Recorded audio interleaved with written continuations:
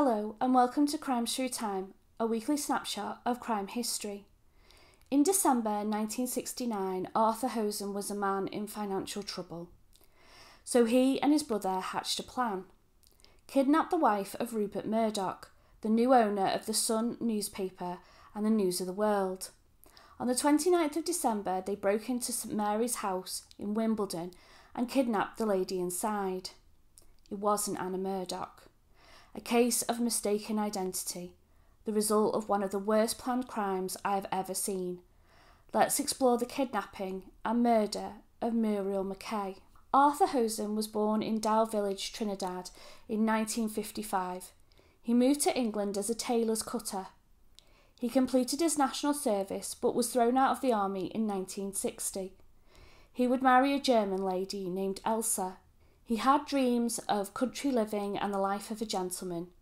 In 1967, he bought a 17th century farm set called Rook's Farm, set in 11 acres of land near Stoke-on-Pelham in Hertfordshire. He had borrowed heavily from the bank and the property needed significant renovation. They kept pigs and chickens and Arthur made trousers. He was nicknamed King Hosein by the neighbours for his pretentious nature and ideas of grandeur. He applied to be a member of the Hunt, but was declined because he couldn't ride a horse.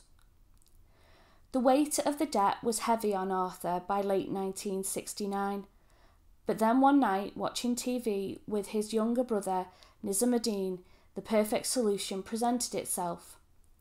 On the 10th of October, David Frost interviewed Rupert Murdoch on his Frost on Friday programme, discussing the recent publication of the Christine Keeler memoirs. Arthur realised that Rupert was a very wealthy man who would pay handsomely for the return of his wife if she was to be kidnapped. The brothers set about planning the crime, confirming the home address of their target, obtaining a photograph of their victim, studying the family's routines to pick the perfect opportunity. No, they did none of those things. But on the 29th of December 1969, they followed Rupert's Rolls-Royce to a house in Wimbledon, assuming this to be the family home. But Rupert and his family had returned to Australia to spend Christmas with family, lending the luxury car to his friend and colleague Anna McKay. Inside was his wife Muriel, who Arthur and Nizamuddin would kidnap. Muriel and Alec were both born and raised in Adelaide, Australia. It had been his work with Rupert as a newspaper executive that had brought the family to London in 1958. With them came their 3 adult children, Jennifer, Diane and Ian. Alec returned home at 7:45 to find his front door unlocked, the telephone ripped from the wall, the contents of Muriel's handbag thrown onto the stairs and a rusty meat cleaver on the floor. The fire had been left burning. He rang the police from a neighbour's telephone. The police weren't convinced it was kidnapping and were asking if it was possible Muriel had simply left her husband. Alec called the editor of The Sun and asked for the story to be run the next day, which angered the officers, but it got them to take action. Around 1 a.m. the following morning, Alec received a call to his repaired telephone from a phone box. "We are Mafia M3, said the male caller. "We tried to get Rupert Murdoch's wife. We couldn't get her, so we took yours instead. We have $1 million by Wednesday, or we will kill her." They had obviously realised their mistake and were hoping that they could still cash in.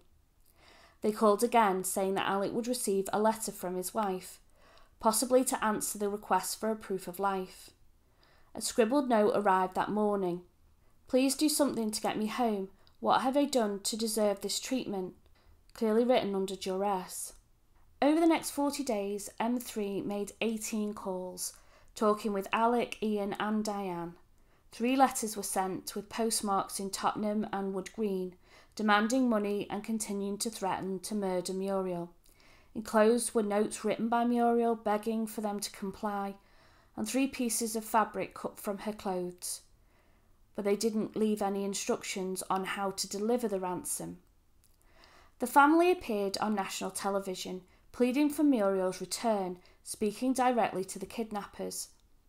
Her doctor falsely said that she needed urgent medical treatment or that she would die, hoping to motivate them into giving instructions to end the situation and bring Muriel home. On the 1st of February 1970, a ransom drop was attempted. M3 gave instructions to Ian for the money to be dropped off in a suitcase at a crossroads on the A10. The brothers were scared away because of an accidental high number of police officers in the area. In an attempt to keep the drop quiet, detectives hadn't informed local police, and the ransom drop was unsuccessful. Another attempt was made on the 6th of February. Diane Dyer, the couple's daughter, was specifically selected by the brothers to make the drop.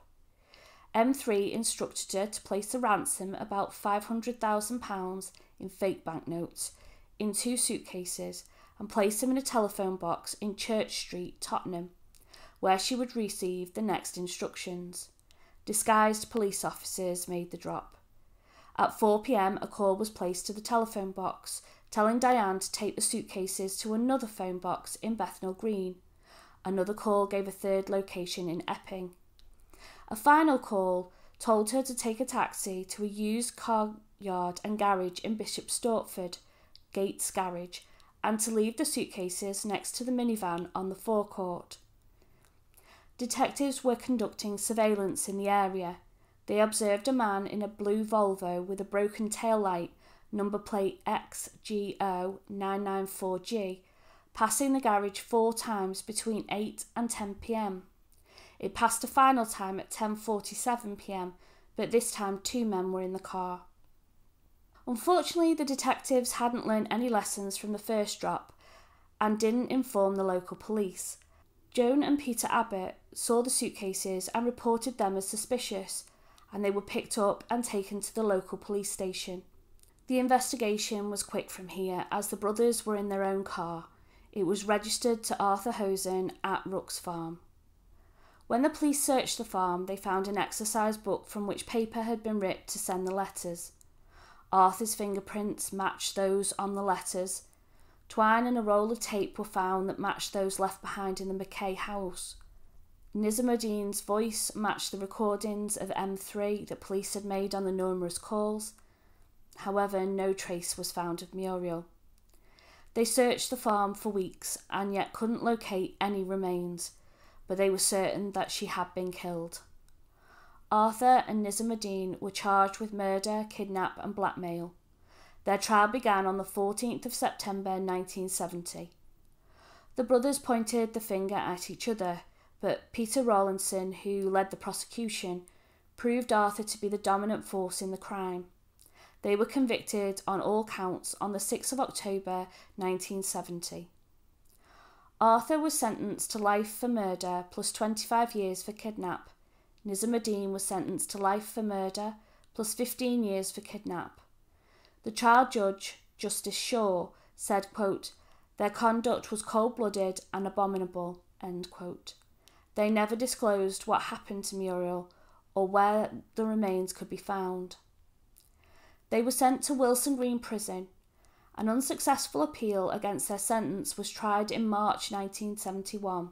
Arthur applied for parole in November 1987 and September 1994, but were denied.